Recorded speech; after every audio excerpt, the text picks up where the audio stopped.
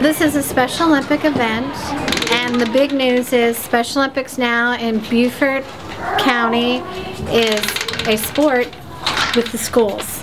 So that's the big thing. There's 150 athletes here from 11 different schools in Beaufort County, and we're competing today, and the athletes that do really well here are moving on to state competitions with Special Olympics. Those students that are disabled, they get to feel complete because when have they had an opportunity to have cheerleaders, a full cheerleading section, fans, participants, volunteers, spectators.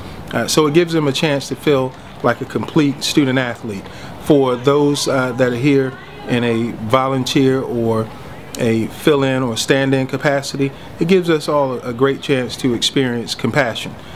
We, as we continue to grow and get older, we have to do more to help those that are in more need than we are. And it gives us, yet again, another opportunity to realize how fortunate we are and how much good we can do in helping others. Thank you to everybody for help. Well, yeah, I think I'm gonna be in love with bowling. I love bowling. Bowling is so much cooler.